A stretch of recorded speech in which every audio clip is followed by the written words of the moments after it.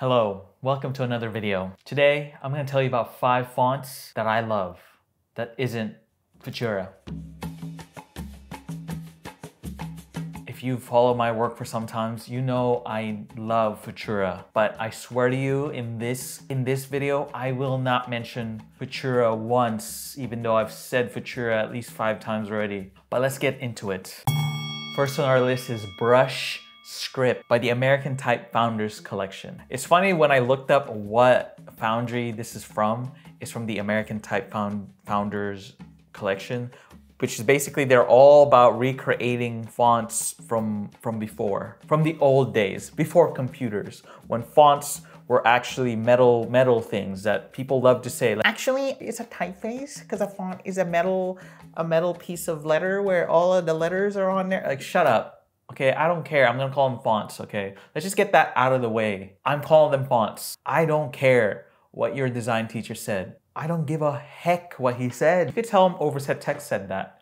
Tell your professor, if you're in design school right now, Overset Text, famed internet graphic designer Overset Text said, whatever you're saying, teacher, whatever you're saying, prof, he doesn't care. He doesn't care. He doesn't care. Tell him that. Show him this clip. Tell him that I give him a piece of my mind. Anyways, they're all about recreating old fonts, and I love that. You know what I love about Brush Script is that it looks like a font that you would see in the wild. And you know me, I love fonts that normal people use, non-graphic designers use, or that is just commonplace in a lot of places. Commonplace in a lot of places. What does that even mean? A lot of people actually hate this font because of how overused it is in signage, but that is why I love it, because my work appeals to normal people.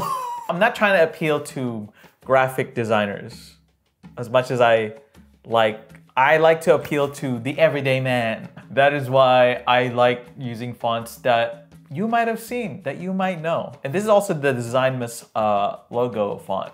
It is a font that everybody could kind of recognize and gives it that nice vintage feel, like something that is from like the 50s that you would see on a ice cream shop or some shit. And you actually still see this in the wild a lot, and I love it each time I see it. It is technically a script, but the thing about script fonts is most of them suck. There's not a lot of script fonts that are good. And the thing about this font is that it is legible. It is very legible. The thing about British script fonts is that they're not that legible, and it just I don't like it. Okay, I know not every font, not every type needs to be legible. Well, most of them do.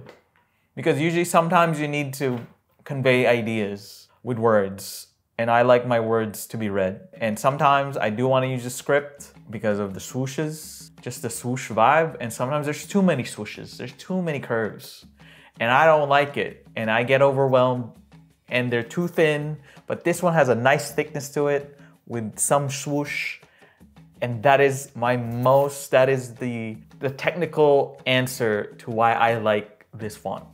Let's move on.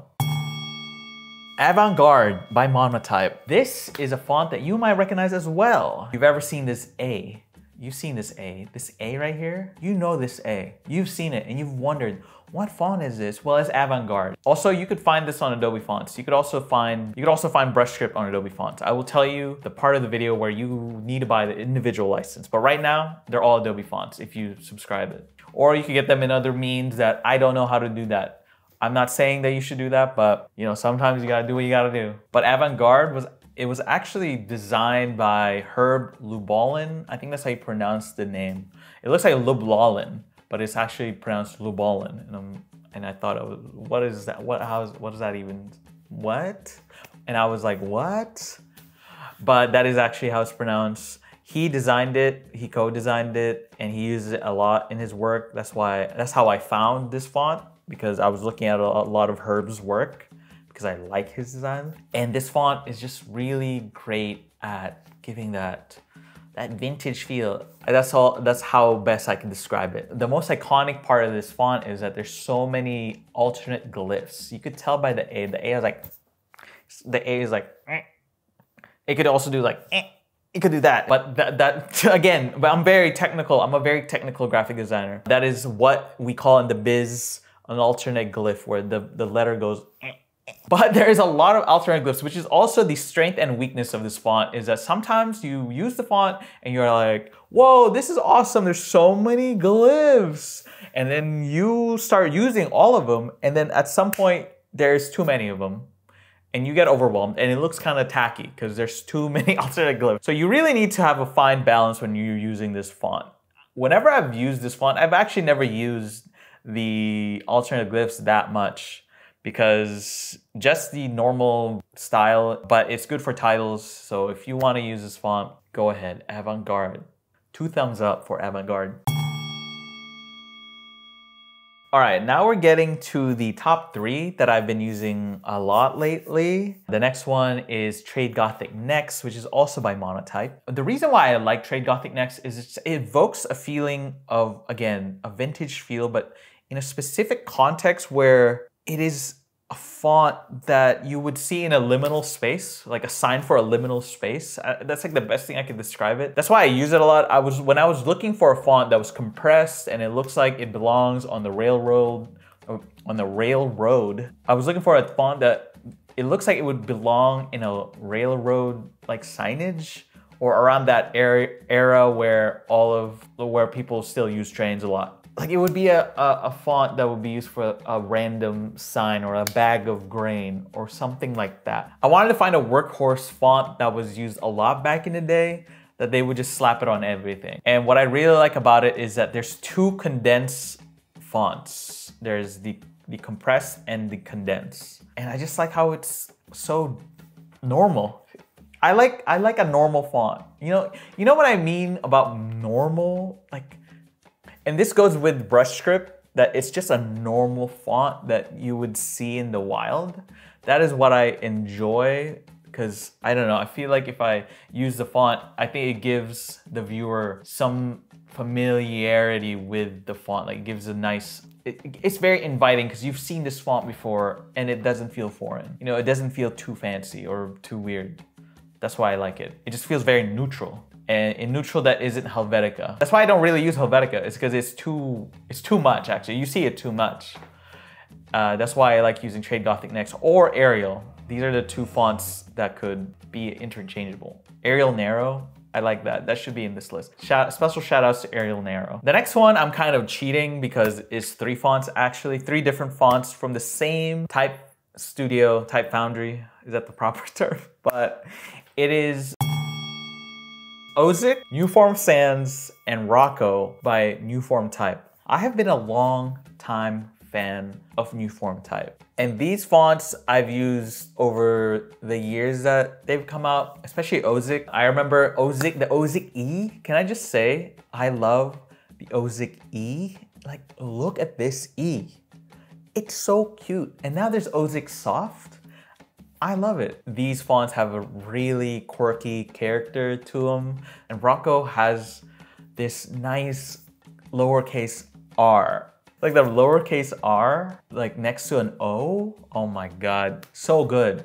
And honestly, whenever I try using them, I get scared. I get too overwhelmed. I've also used Newform Sans. Newform Sans is more of the workhorse font. It's kind of like Futura, but a little bit more quirky. And I have this bad habit of using Futura too much because I'm a creature of habit. It's just a habit and it's kind of like my trademark, but I've been trying to branch out more. And Newform Sans is my best friend right now because it's like Futura, but not really. I just really like Newform Type. I've been a fan since day one. Eric knows that I've been a fan and I will forever be a Newform stan. Newform Type, go get. I bought all 3 of them. This is not even sponsored. I bought all 3 of these over the years. Day one, I buy them because there's a discount. And 2, I really want to use them. You're supporting like independent type designers. And 2, people always want to find fonts that look different and, people like to be unique, right? And if you be using the ones that aren't on Adobe fonts, you're already ahead of the uniqueness game. So if you really want to make your designs look really different from most designs, is to go look for independent type designers and just buy their fonts, buy their licenses.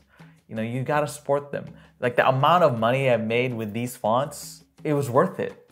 and they give you a license. It's crazy. Like, you get the license, you can use it for whatever, and then you make money off of it, and it just pays itself. It just pays itself, and you could write it off. You could write off, like, I buy fonts every year and I just write it off. They're basically free fonts. Free money, guys. Guys, when you do your tax, it's a write-off. It just means it's free. That's what write-off means, right?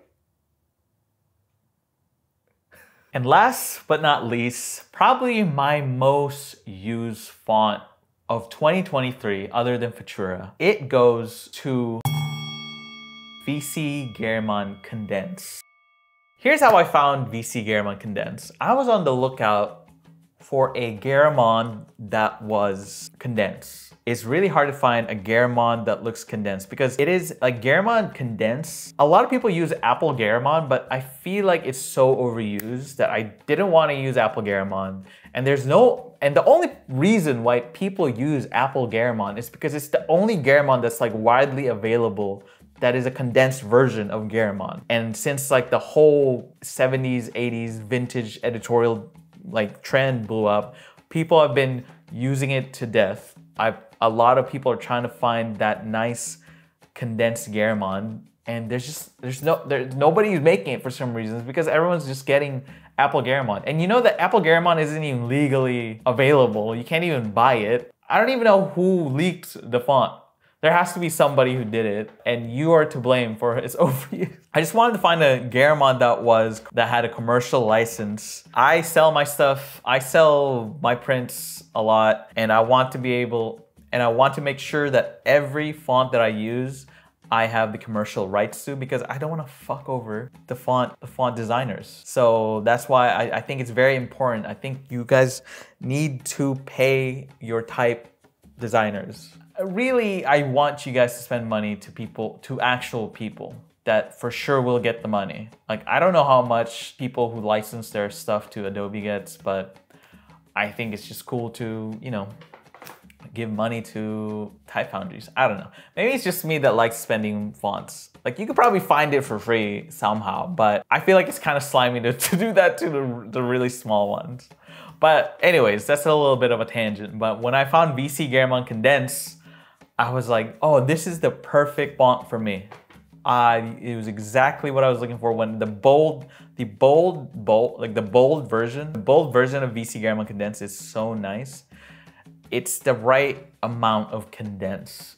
You know what I'm saying? Like, it's just, I use it a lot in my Instagram Reels. It is usually my subtitle font. They actually just recently came out with the italicized versions of this, and it was a free update for people who already bought the font, which is great. See, I'm telling you, go buy these fonts. Actually, if you buy the fonts, you could actually buy fonts in early access. You could get the early versions. I know even Newform Type did this. You could buy the early versions, and then you get free updates pretty much if you buy the early versions. You just get in at the ground level before anyone even knows about the font. It's VC Garamond Condense. Go get it. The links for this and Newform Type will be in the description.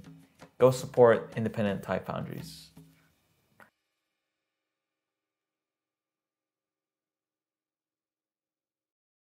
Yeah, that is all the top 5 fonts I've been using a lot. Hopefully that helped, because you guys love to ask me what font I'm using. Thank you for watching. I'll see you tomorrow for another day of designmas. Day 11, guys. Day 11. Let's go. So I'll see you tomorrow. Thank you for watching. Use these fonts. Bye, bye, bye, bye, bye. Bye, bye, bye, bye.